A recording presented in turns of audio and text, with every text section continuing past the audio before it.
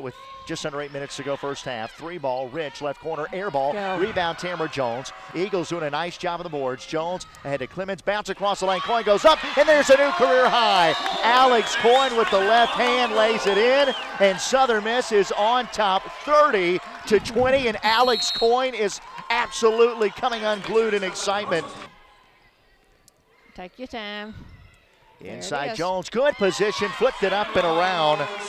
Banks that time, too much speed on the block for Tamara Jones. Battle for the rebound, tracking it down there is Gooch.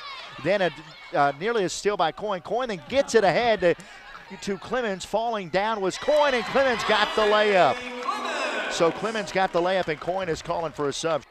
Clemens now back to Coyne, skips it left side. Jones, wide open three. Kaboom! The three for Tamara Jones. Lady Eagles are trying to run the Governors right out of Reed Green Coliseum.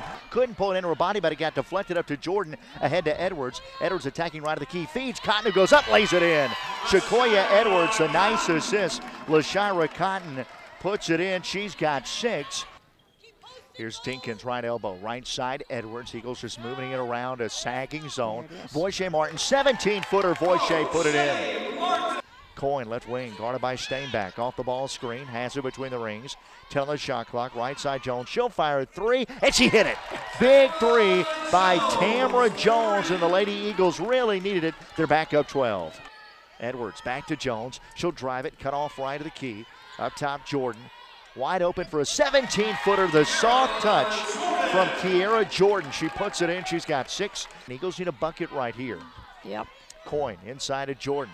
Faces up, gonna rip an attack, go up with the right hand, push it up and in. Boy, big bucket that time by KJ. Kiera Jordan puts the Lady Eagles back on top by double figures with 90 seconds to go.